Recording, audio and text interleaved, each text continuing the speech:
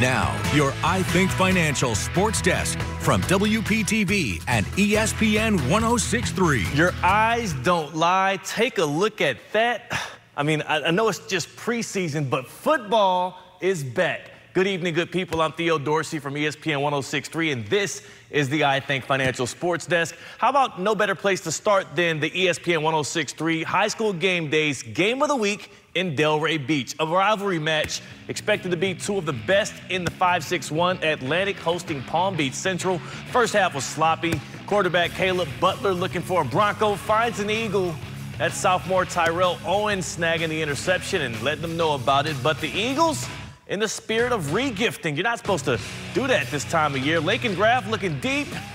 That's Broncos all day. Last year, they were a no-fly zone. That tradition carrying on into 2023. After a scoreless first half, Atlantic turns the top 63 running back Demarion Albright. Look at that young man go. Woo! He was too low on our list. We should have moved him up. He's showing us why we were wrong right there. And then Graff adding another touchdown, this time to a wide-open Mark Hannaford. 15-zip. Atlantic shuts out Central, a statement win. Sound the alarms in the Kickoff Classic, and Jamel Murray, head coach, he's happy. The little mantra we have, be fast, be physical, and be better.